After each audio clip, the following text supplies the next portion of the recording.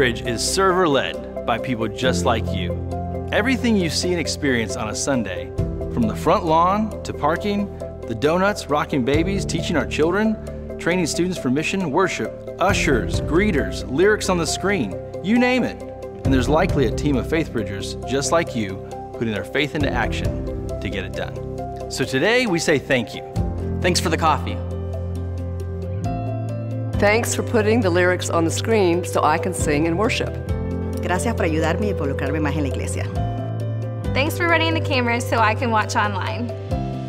Thank you so much for keeping the front lawn looking great. Thank you. Thank you for helping us park and get into church. Thank you for helping me raise my student. Thanks for serving with my kids so I can go to service on Sunday. Thank you for the donuts.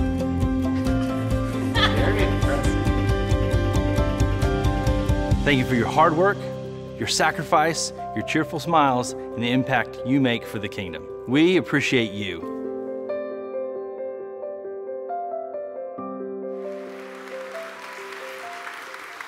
Amen to that. Hey, welcome. We are thankful for you, and particularly if you're a guest or a visitor, really glad that you came over today. So, we're going to finish up a series that we started several weeks ago, 5 parts that we've been calling Resync, which has just been a season for us to talk about how can I get my heart reconnected to heaven. In the midst of my very busy life, we've been talking about how there's just some disciplines, some routines, some streams that if we'll get in them, it really helps us to keep a heart that's synced up with the Lord. So we're going to finish that one up today, and we're going to turn in the New Testament to 1 Corinthians 12. So why don't you take your Bible, 1 Corinthians 12. If you would like to follow along in a Bible and you don't have one, just wave at one of the ushers right now. They're bringing them down, and they'd be glad to let you borrow one, and you can even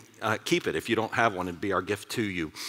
So, my boys love anything that's related to sports. Subsequently, we have had a lot of NBA basketball on here in the recent weeks because if you didn't know, the Houston Rockets are progressing rather nicely, and the odds are that they probably will survive the current series and push one series further into the playoffs. That'll put them in the Final Four of professional basketball. And my boys, they've been dreaming, Dad, do you think they could get past the Warriors?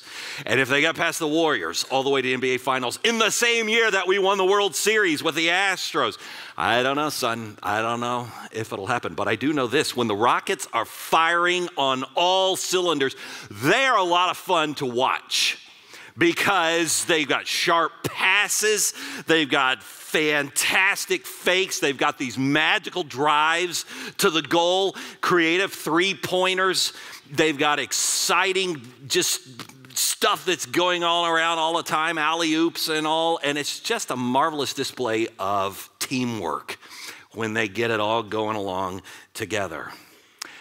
And really, when you think about it, when any team gets synced up and unified, working together like a well-oiled machine or a well-tuned orchestra, any team is going to do well in the world of sports. The same could be said in the world of church as well. Anytime you take some believers who have put their resources together, their talents and their gifts in such a way that they realize, hey, I can't change the world by myself, but if I linked arms with you, perhaps we could make a dent together. Perhaps we could get synced up and we could work along together in a way that did transform the world. And I'm telling you, when the church does that, it's a powerful thing. And people stand back and say, wow, look at those Jesus followers. Look at what they're doing together to push back the spiritual darkness in this community and to usher in the spiritual light of Jesus Christ. It's really a beautiful thing to observe when that type of thing is happening. The problem is that many Jesus followers today are resisting playing on a team. Some Jesus followers say, I just don't want to play. Why don't you want to? I don't know, I just don't want to play. How long do you not want to play? I don't want to play today, that's for sure. And probably maybe next week I don't, and maybe next month, and maybe next year, and maybe in another decade. And I don't know, but I just don't feel like playing right. Others say, I'll play, but I need a little bit more spotlight on me, please, okay? If I'm going to play, could we make it a little bit more about me? Others come onto the court, but soon they start jostling with teammates, and before long they're kind of mad at each other, and they're forgetting, hey, we're on the same team together. At which point others sometimes get their feelings hurt, and they storm off, and they say, I'm going to go find a better team that I'm going to play on. Unfortunately, those descriptions also characterize the church. And that's a problem. But it's not a new problem. It's a problem that Christians have had for centuries, going all the way back to the very beginning of the church. As a matter of fact, when you go back to Corinth, Greece, the early church there in Corinth, they were having a hard time getting it all synced up together and getting unified and working along. And that's what we're going to look at today in this letter to the Corinthians. They weren't functioning nearly the way that God had created them to function. And so the great Christian leader called Paul, he writes them this letter that they would read aloud when the Christians gathered there in the church in Corinth. And we're going to look at a portion of this letter where Paul was just writing to coach them, say, let me kind of help you figure out how to get this thing synced up with one another. Okay? So we're going to start in on 1 Corinthians 12 at verse 27, which is kind of his summary sentence. And then we're going to go back up towards the top and kind of work down from there. Let me read to you verse 27. Now, he says, you are the body of Christ, and each one of you is part of it. Stop right there. He's saying you, and you, and you, and you, and you, and you, and you. You're the body of Christ. Not you all by yourself, but you together. Second person plural. Okay, and if Paul were a Texan, he would have written, y'all are the body of Christ. All of you together, when you come together and you link your arms together, you together become the body of Christ. Now go back up and let's go down from verse 12, okay? Because he's going to flesh it out a little bit. Just as a body, though one has many parts, but all its parts form one body, so it is with Christ. For we were all baptized by one Spirit so as to form one body, whether Jews or Gentiles, slave or free. We were all given the one Spirit to drink. Even so, the body is not made up of one part, but of many. Now, if you're a note taker, I'm going to give you three observations that I want us to draw from our text today. So there's three things that I want us to be pondering this week as we go into our week. The first one is this. You and I, he says, you and I, we are the body of Jesus here on earth. That's the first thing we've got to get. You and I, we're the body of Jesus here on earth. Now, this was a new concept for those Christians, okay? Because they're thinking, wait, you're telling us we're the body? No, Jesus had a body. Some of us knew him. I mean, just a couple of years ago, right? That was the body of Christ. And he got crucified, and then he got resurrected. That's the body of Christ, right? Paul's saying, yeah, that was the body of Christ. But see, once he went back to heaven after the resurrection, he left us as the hands and feet. So now together, corporately, you are the body of Christ here now on this earth. That's what he was saying. When you're coming together shoulder to shoulder and you're linking arms and you're working together, you become the body of Christ here on earth. Let me illustrate. The other night I came up here on a Wednesday to pick up my son, Wesley, at the end of his small group. Our student ministry calls their small groups curious groups. And on Wednesday nights, there are hundreds of youth around this building. I'm telling you, the energy is palpable. This place is bustling. And so when I picked up my Wesley the other evening, we got in the car, and I asked him, So how's your Curious group tonight? He said, oh, Dad, it was really great. After we played basketball, then we got into our group and with Mr. J, who's our leader, and he talked with us tonight. We talked about how we could let Jesus shine better through us, like when we go to school or at other places. I said, that's really good. He kept talking on, and as we were driving, my mind went back a couple of years ago to Easter and to something that happened. If you weren't here on Easter, I got to tell you about something that we showed this video. It's a very powerful video, very touching video. It was a man who needed lung transplants, but the lung transplant, they couldn't find a match, and he was running out of time. And it was in dire straits, and they were losing all hope. And just when they got to this critical moment in the story, the tech team explained to me several days before Easter, Ken, this is such an amazing story, but it is too long. You'll never have, you can't even preach a sermon. If we show this, we're gonna have to cut it in half, and we'll do part 1 and part 2. So right at this critical moment when they're calling out to God, God, please would you give us lungs? Please would you give us lungs? The words came on the screen, to be continued. You remember that? Many of you groaned. You're like, oh my gosh. But it worked. Everybody came back the Sunday after Easter. And so they had to come back and hear, how does this story end? And so they're praying, and the phone rings, and they say on the phone, we found a match. You're gonna have lungs. And so he goes in and he gets these new lungs, and Jay goes through this long recovery period, but he gets strong again, and now he's healthy. And like I said, his name is Jay, and now he's my son's Curious leader on Wednesday evenings. So Wesley's telling me about his Curious group and about Mr. J, and he's acutely aware that Mr. J has a story kind of like mine. He said, you know, Dad, he nearly died too. Both of you kind of have that in common. I said, yeah, I think I heard that story before. And so he's going on, and I was just thinking, you know, what an amazing thing. Here's a man who works a normal job like you do. He doesn't work in a church. He never went to seminary. He didn't go to Bible college, but he loves Jesus. And instead of taking his new lease on life with his new lungs and plopping down on Wednesday nights and propping his feet up and saying, this is my TV night, it's all about me, I got to relax, he comes up here for several hours to invest himself in about 8 or 10 pubescent, odorous, junior high boys who are terribly excited and have focus issues. And he invests in them, creating this meaningful experience for them so that they can feel the love of Jesus through him.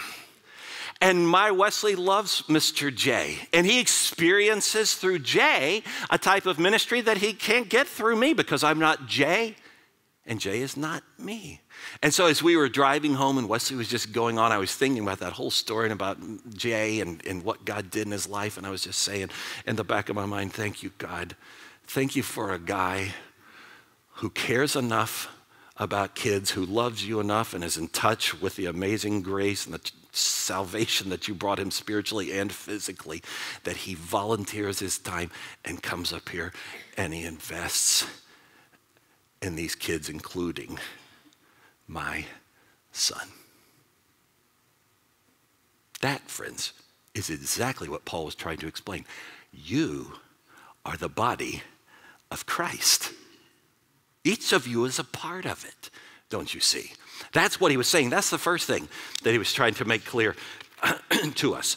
And then the second thing, the whole is greater than the sum of its parts. If you're taking notes, that's the second thing. The whole is always greater than the sum of its parts. Now let me read to you what he writes in verse 15. Now, if the foot should say, because I'm not a hand, I don't belong to the body, it would not for that reason stop being part of the body. And if the ear should say, because I'm not an eye, I don't belong to the body, it would not for that reason stop being part of the body. If the whole body were an eye, where would the sense of hearing be? If the whole body were an ear, where would the sense of smell be? But in fact, God has placed the parts in the body, every one of them, just as he wanted them to be. Now, we don't know this for sure, but I have to think when Paul was writing those words, he had to be chuckling to himself. It's witty, it's clever, it's crisp, vivid imagery. It's personification, it's hyperbole. I think he had to be chuckling, and maybe the Corinthians, when they heard it read in church, maybe they started to chuckle as well. Imagine a foot talking to the hand and saying, hey, since I didn't get to be a hand, I'm out of here. I quit. An ear saying, since I didn't get to be an eye, I'm done here.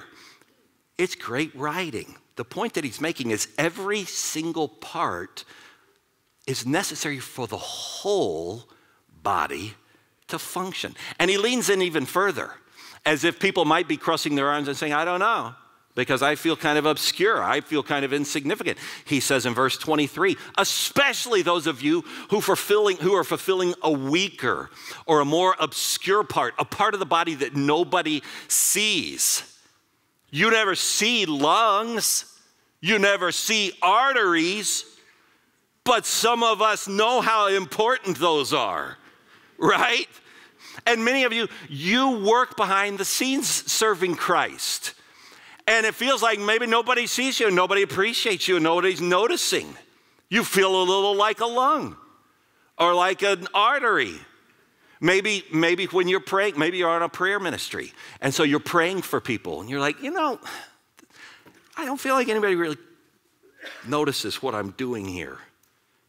Or maybe, you don't even think about this, but there's a team of people who come up here and they put these packets together, thousands of these packets together every weekend for you.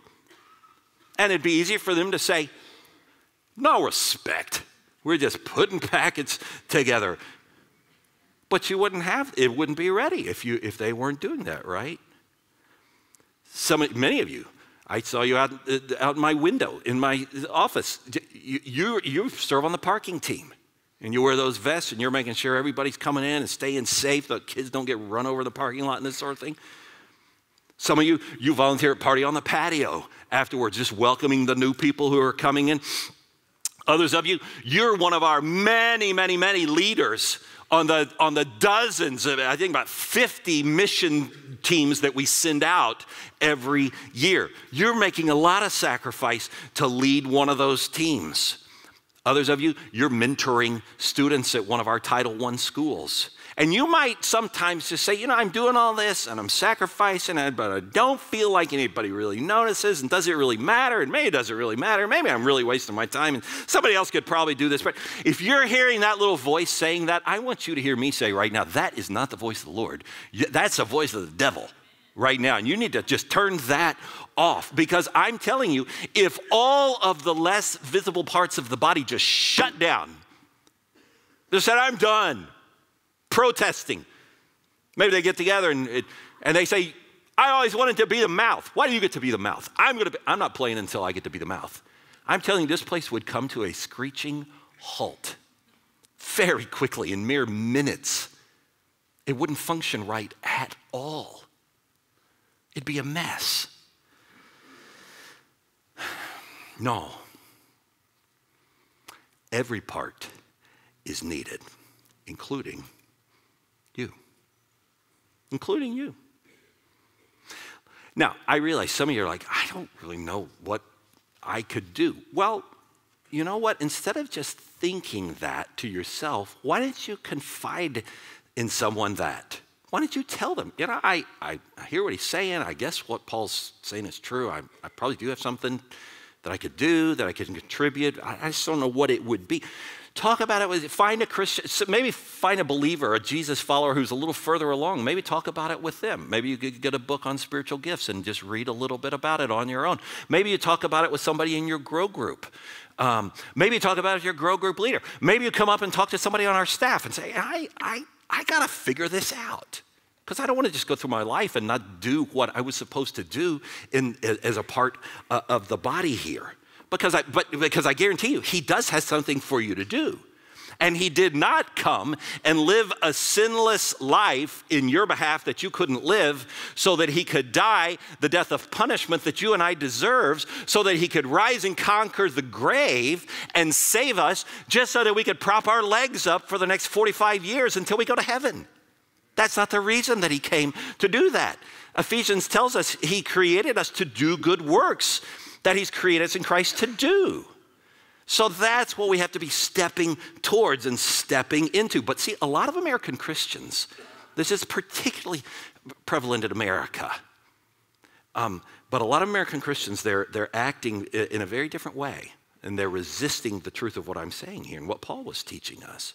They're trying to run off with all the benefits of a personal Christian faith while forsaking everything that Paul was writing here to the Corinthians. More believers than ever, it seems like, in our country today are saying, yeah, I believe, I got Jesus, but I don't really need any other Christians. I don't need any other believers, and I really don't need the church anymore, because I got my Bible, I got my quiet time, I got my journal, I got my notebook, I got my favorite preacher podcast that I listen to, I got my Jesus, I'm good. And sometimes they say, well, but okay, so I'll go to church, maybe I'll drop in maybe once every third or fourth week, all right? And there I got my favorite seat in my favorite room on the favorite side so I can hear my favorite preacher and then slip out unnoticed while they're saying the prayer at the end. And because I just don't have time, you say. I just don't have any time to get involved with anybody else. And if that's you, I want you to realize you're doing something and it's not healthy.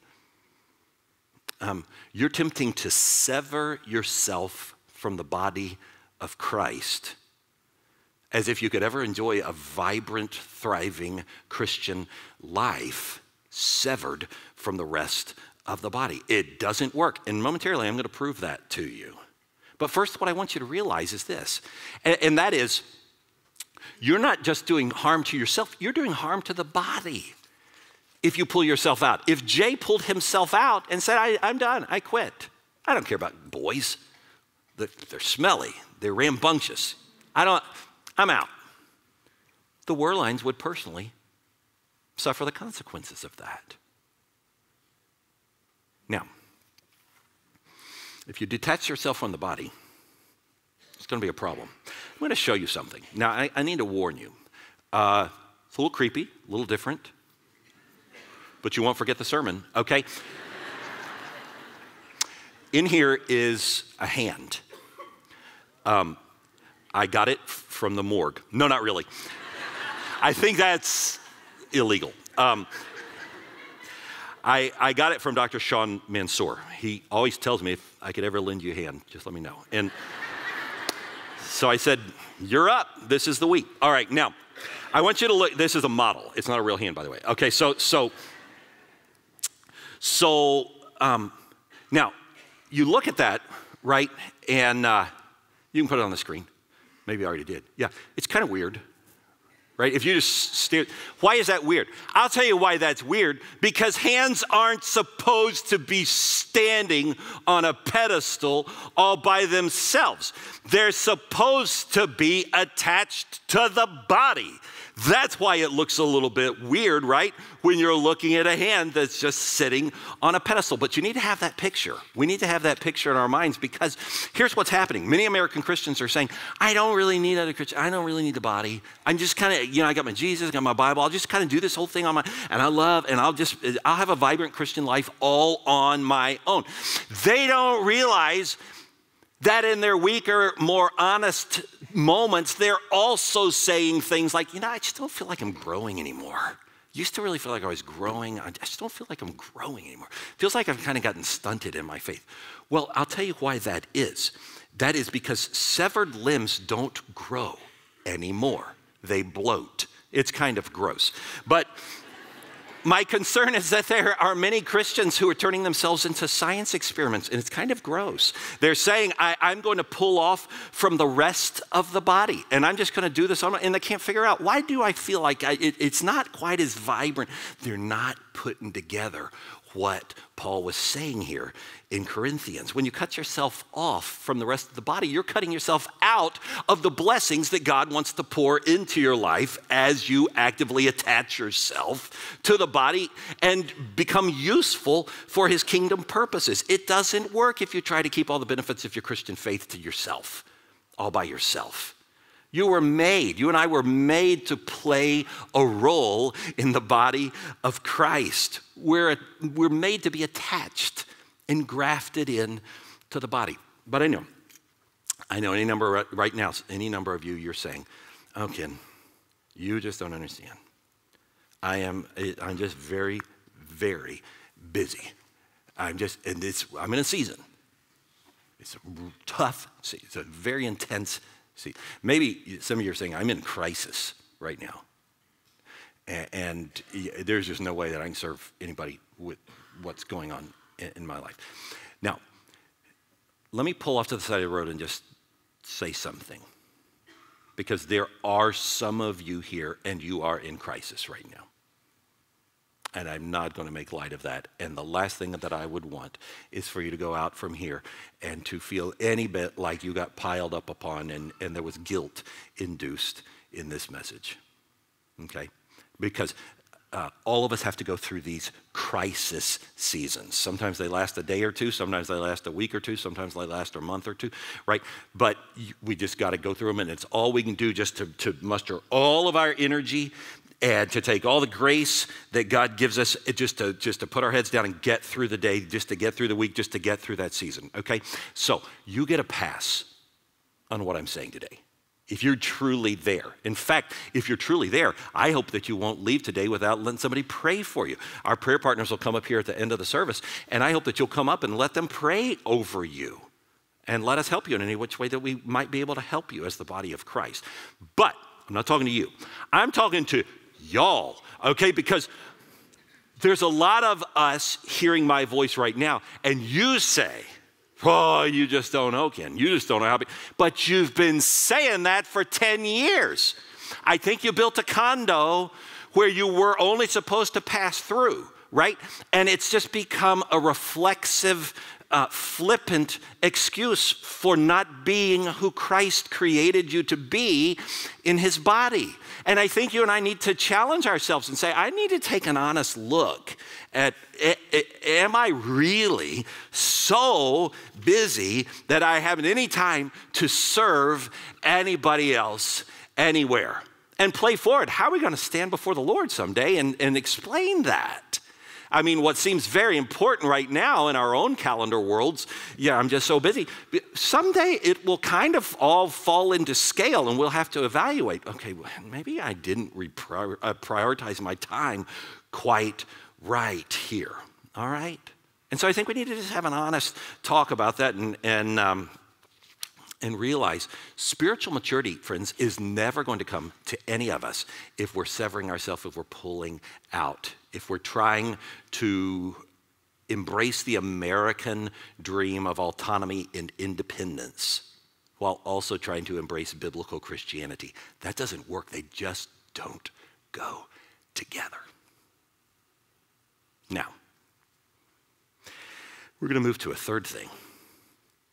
And it's going to show us the heart behind our serving. I want you to look at verse 25. Its parts should have equal concern for each other. If one part suffers, every part suffers with it. If one part is honored, every part rejoices with it. Right? What's he talking about here? He's describing an empathy, a concern, a caring that we feel from our hearts when our hearts are full of love. And that's the third and final thing that I think we need to embrace, the truth from this passage. And that is the reason that we serve one another is because we love one another. That's the reason. What's the impetus? To fill a slot? No. To assuage the guilt? Nope. Why did Jesus die on a cross? Well, someone had to fill the slot, so he just no. He did it out of love. In fact, look at John, 3:36. So this is how we know what love is. Jesus laid down his life for us, and we ought to lay down our lives for our brothers and sisters. Why? Because it's all about love. That's why we do it. Why do I take Suzanne on dates? Because somebody got to fill a slot, so I guess I might as well be the one who does it. No, because I love Suzanne. And I enjoy when we get to be together and go out to eat or see a movie or talking or she telling me stories that make me laugh or, we're working through the things that we got to work through. I do it because I love her. That's why you serve anybody effectively. Not for guilt, not to fill a slot, but because you have a heart that's full of love. Where do we get that love from? We get that love from being touched by a Savior who's rescued us. And when that hits us, we're like, oh my gosh, look at what you've saved me from. Look how much you've rescued me from. You can't help but say to yourself, I gotta pass this love and this salvation and this hope and this grace along to some other people. And the way that we do that practically is through serving them. Look at what Jesus said in John 13:35. This is interesting, and I give credit to a preacher called Andy Stanley in Georgia who helped me to see this. I never noticed this before. John 13:35. By this, all people will know that you're my disciples if you love one another. Now, if you've never read that sentence before, and you read the first part, by this, all people will know that you're my disciples, you would have thought Jesus is going to say, if you love me. By this, all people will know you're my disciples if you love me. But that's not what he says. He says, by this, all people will know that you're my disciples if you love one another. Why did he say that? Here's why. Because you can sit around all day long and say, I just love Jesus, I love Jesus, I love Jesus, I love Jesus. You can do that all day long. But how can anybody look into your heart and say, yep, he really does? Nope, she's just faking. There's no way to prove it. Well, there is a way to prove it. That's why Jesus said, by this, all people will know that you're my disciples because you love one another. How do we demonstrate that love? Through serving. That's how the whole thing comes together, don't you realize? Because the only way our world of hopelessness and hurt will ever become convinced that we really love Jesus is not because we stand around and say that we do, but because we actually roll up our sleeves and we put it into action, showing it to other people. Because real love shows itself in real service. So the reason that we're commanded to serve one another is because it's an open demonstration of our love. It's that simple. So my question is, who are you serving? Other than yourself. That one doesn't count. Because see, we're all really good at serving ourselves. I always make sure that Ken's needs are met, right? I'm really good at that one. And I bet you're good at that one on yourself, all right? Right? That's not what I'm talking about. Who are you serving that's not you, right? And if you get paid to do it, that doesn't count. That's called a job, okay? That doesn't count either, okay? So who are you serving? If nobody comes to your mind, then I wonder if you're blocking the maturity process in your life that God wants to do inside of you. Why? Because you and I, we're the body of Christ. Every one of us is a part of it. Now, some will say, even as you're running that question through your mind right now, you're like, okay, does it have to be in the local church? Does it have to be here at Faithbridge? Must it be that? No. Some of you, you're serving in Bridging for Tomorrow. That's our ministry to Title I schools and families down particularly south of 1960. Some of you are serving voluntarily down there. You're helping people on a regular, maybe a weekly basis to experience the grace and the love of Jesus Christ. Others of you, some of you, we have a number of people, and you serve a Bible study fellowship. That's a wonderful ministry. And a lot of men and a lot of women, you're involved, and you're helping other people come along in their understanding of the Bible and growing in grace and truth of God's word.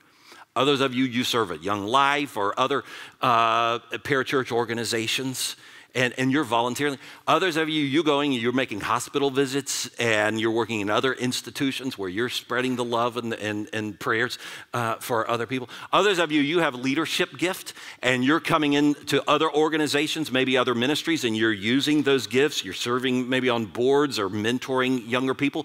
So no, it doesn't have to be here, but it has to be somewhere. So again, I'm asking you, who are you serving? If you can't put your finger on the name of one person, then friends, I think you're cutting yourself out of some of the blessings that God wants to do in your life. And so I just want to emphasize the importance. It's not about filling slots. It's about love. Now, I want to give you an opportunity, because there's a number of you and you're like, well, I think I could probably could you make it real practical? Just give me something, because I'm coming up with blanks right now. Yeah, I'll show you some place where you could show love to some other people. Pull out this little card. It looks kind of like a bookmark. And the people who created it are in their 20s. And I love them. So, yeah, and the ushers, I see the ushers. So if you need one, you just wave at the ushers.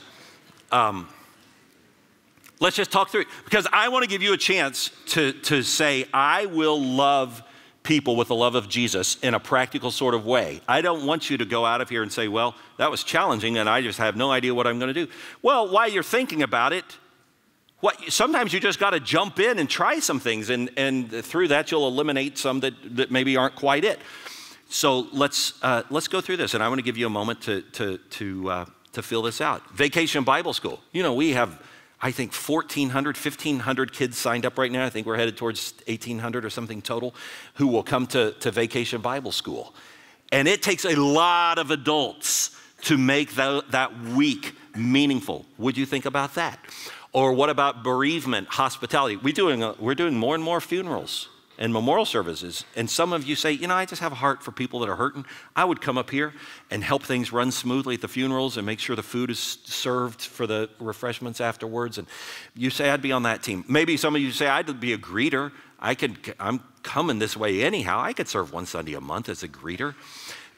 Some of you say, I'll be on the check-in team and help people with the check-ins, the kiosks and the name tags. And some say, I'll serve in the resource center.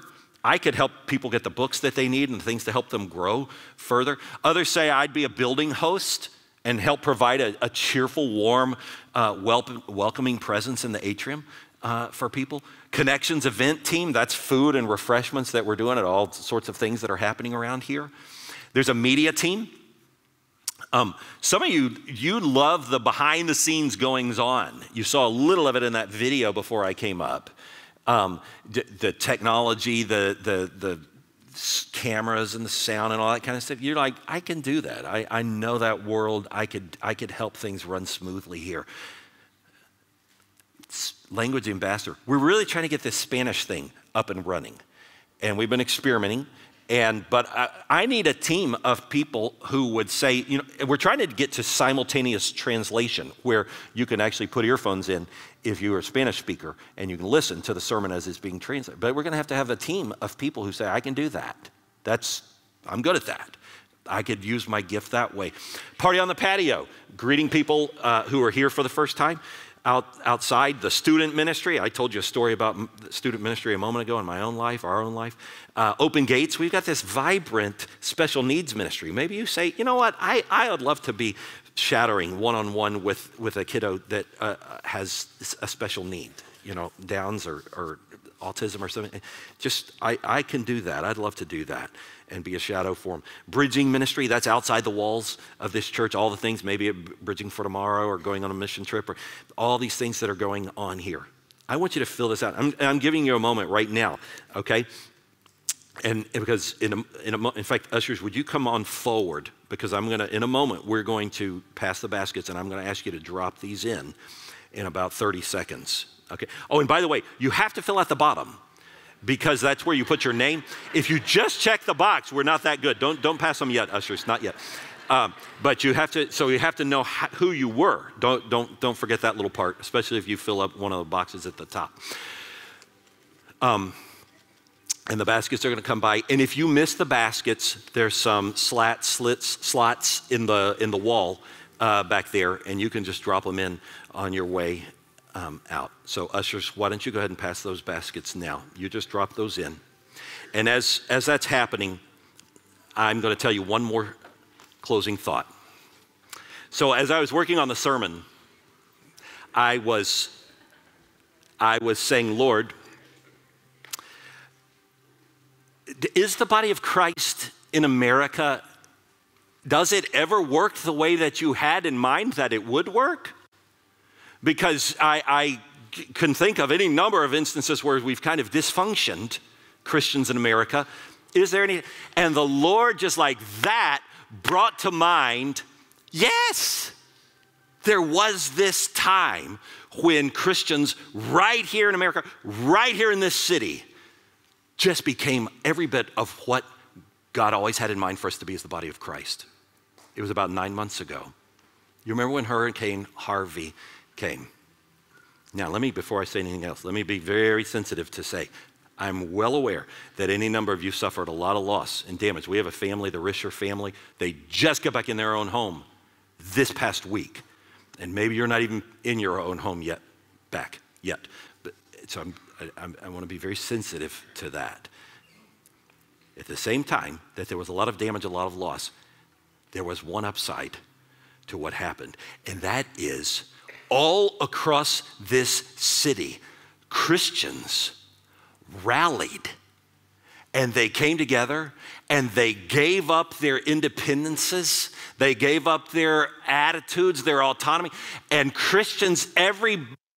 I know because I was talking to so many other pastors and trying to do coordinating and this sort of thing that was going on. Christians all across the city were becoming sacrificial and saying, hey, come into our home, we'll give you shelter. You need money, here's money. Have this money. You need clothing, so we got plenty of clothing for you. You need us to help you muck out your home? We're there. And Christians were doing that, and they were dying to themselves. And maybe it's just because you couldn't do anything else. Everything was closed. You couldn't go to church, or you couldn't go to school, you couldn't go to work. And so everything was at a standstill, but it gave us time to get off of ourselves and to put our actually on some other people, didn't it? And it was a powerful thing. It was beautiful and it was generous and it was inspiring. And even people in other parts of the country and other parts of the world were saying, this is really an impressive thing. Houston's handling this calamity better than some cities have handled their calamities. And those that aren't followers of Jesus, many of them, they never got it.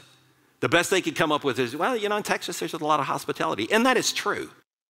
But they missed what was going on. The body of Christ, believers, we were being for a few amazing days exactly who he created us to be. I was reflecting on that as I was finishing up the preparation for this message today. And it occurred to me, must we wait for a calamity like Harvey to come along every decade or so for us to rally ourselves and to become every bit of the body of Christ that he's created us to be? I don't think so. I think we could be that 365 days a year. And the more I think about it, I'm telling you, that's the type of Christianity that I never lose my inspiration when I'm thinking about that, when I'm dreaming about that, when I'm praying for that. And I want to invite you to join me in that. Let's do that together. Let's be the body of Christ that he called us to be. Amen? Let's pray together. Lord, thank you for giving us gifts. Every one of us has gifts. Every one of us has talents. Forgive us so often, Lord, for forgetting that we do, or minimizing or saying, I don't have anything, or I'm just so busy, I just could never do anything. Forgive us, Lord. Remind us of what you went through and what you did to save us, to rescue us, to redeem us. And you did it from love.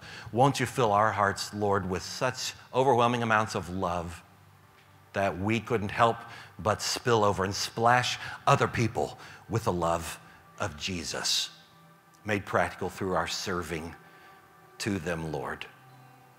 If you're here today and you have never said yes to Jesus in the first place, I want to invite you right now. You just in the quietness of this moment, why don't you just say, I want to invite you, Jesus, into my heart. I need to have a Savior. I'm asking you to come and to forgive my sins and to cleanse me from all unrighteousness. I want what you came and did on the cross to apply for my life. And I want to learn what it means to be a part of the body. And so, Lord, won't you do a new work inside of me? And we pray all these things in the strong name of Jesus. Amen.